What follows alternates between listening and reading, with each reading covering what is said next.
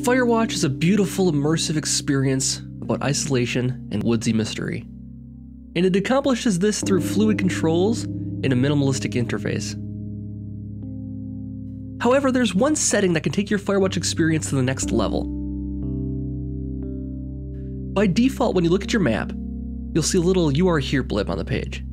And while this is helpful for figuring out just where in the world you might be, why is it there?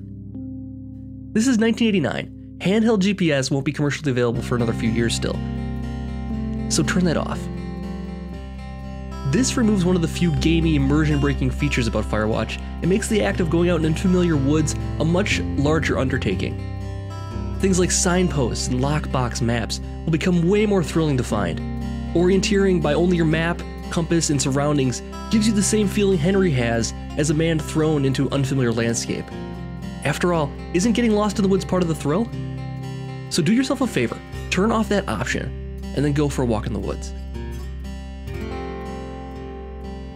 Let me know in the comments if you plan to turn off that option in your Firewatch playthrough yourself, and then cast your vote via the YouTube card on this video to give your opinion on how I should handle it in my Let's Play series. Thanks for watching.